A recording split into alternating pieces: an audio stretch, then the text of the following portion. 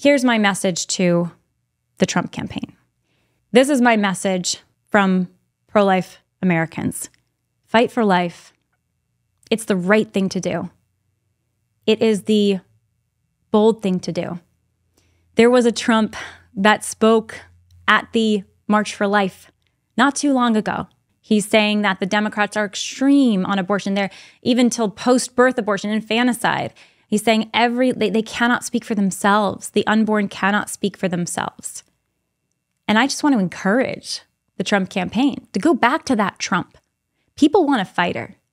People want someone who's not going to bow to the establishment and bow to the Beltway pollsters and consultants, someone who's not going to waffle and run and hide, someone who's not going to be controlled by the false media narratives. That's what people want right now. That's not what Trump is, for whatever reason, delivering right now. In fact, he's trying to sound like a Democrat on abortion. And the response from the pro-life community right now is crucial. I'm encouraging Trump to get out there and fight for life. And I want to encourage the pro-life community right now.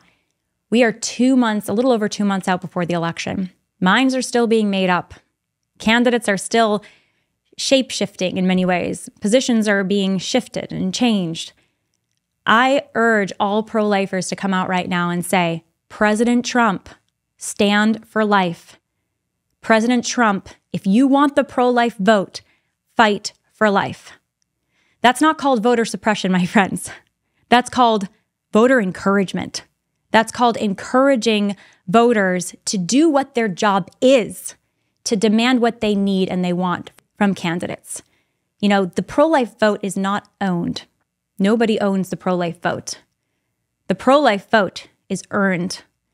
And you don't earn the pro-life vote by throwing it under the bus, by listening to whatever pollsters are lying to you or media narratives are lying and throwing the babies under the bus.